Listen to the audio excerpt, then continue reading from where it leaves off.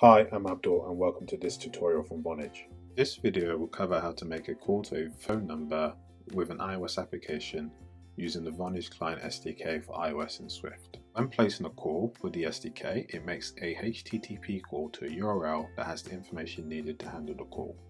We call this the answer URL. You will use Express and Node.js to set up your answer URL.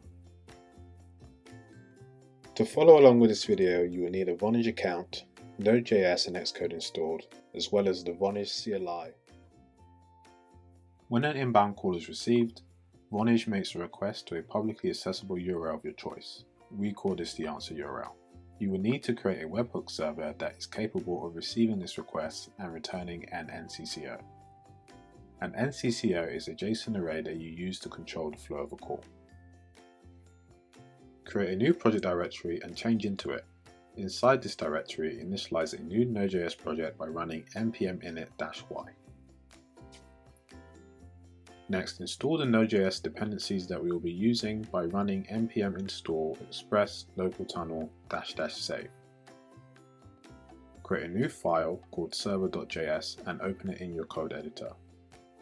Start off by defining some constants for use later and setting up Express. Next, define the route for the answer URL.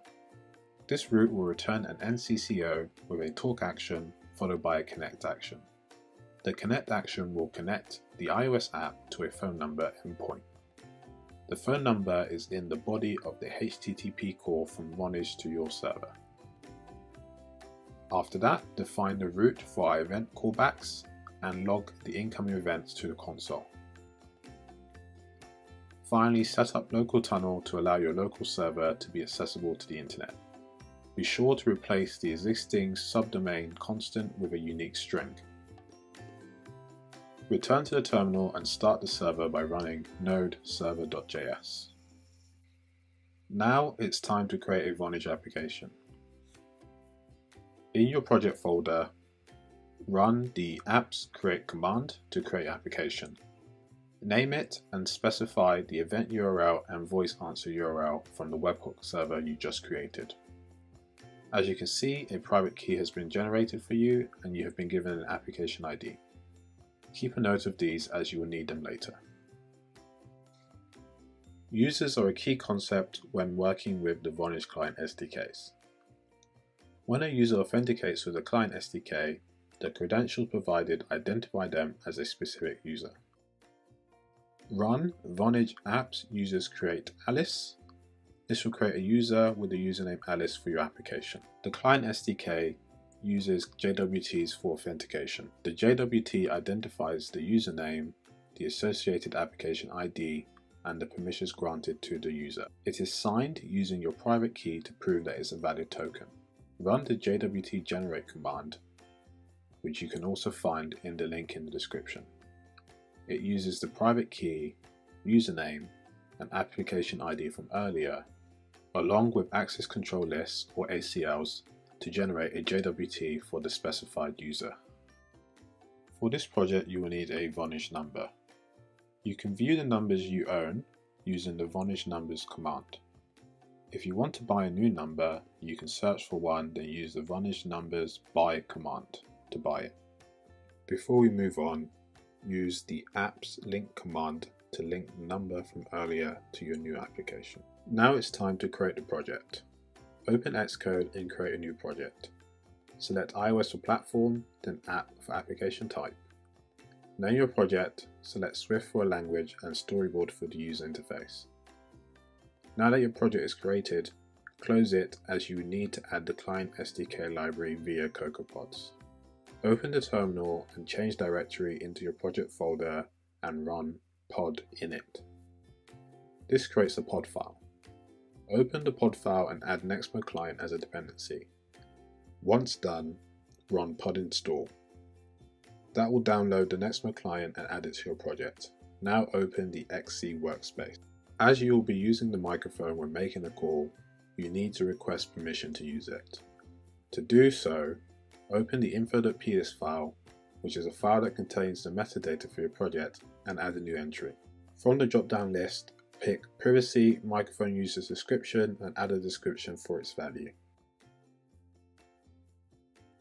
Next, open the app.delegate file and import AV Foundation. In the did finish launching with options function, request permissions by making a call to AV audio session. Also print out whether it's been granted or not to the terminal to help us debug if needed. If you build and run the project, you will now be asked to grant permission to the microphone. To place the call, you will have two elements on the screen: a label to show the connection of the app and the Vonage servers, as well as a button to start and end calls.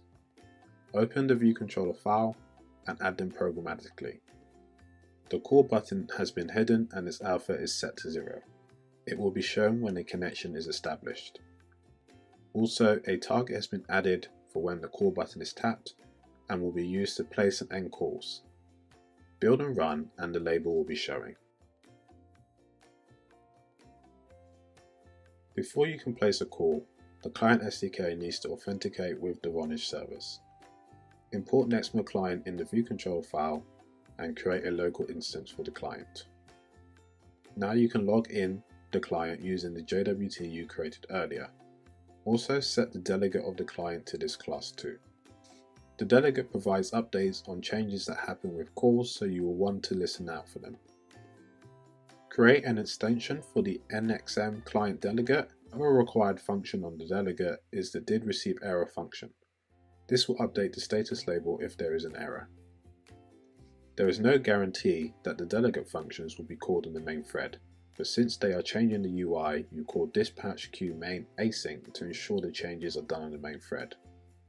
And implement the did change status function, which will update the status label depending on the status of the client's connection to the Vonage servers. If the client connects successfully, the call button will also become visible. If you build and run again, the status label will update to connected and the call button will become visible. Now you are ready to place a call. First, declare a property in the class to hold reference to the call object.